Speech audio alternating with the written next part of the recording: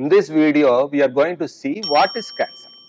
Cancer, otherwise known as neoplasia, simply means new growth. It is just an abnormal growth of cells which can be confined to one place, or it can be locally invasive, spreading onto the adjacent sites or tissues, or it can move through distant places through lymphatics or bloodstream. Once it moves to different sites or distant sites, then it becomes inoperable or it cannot be removed, and mortality is more once it spreads to the distant organs. It can be of two types, benign or malignant.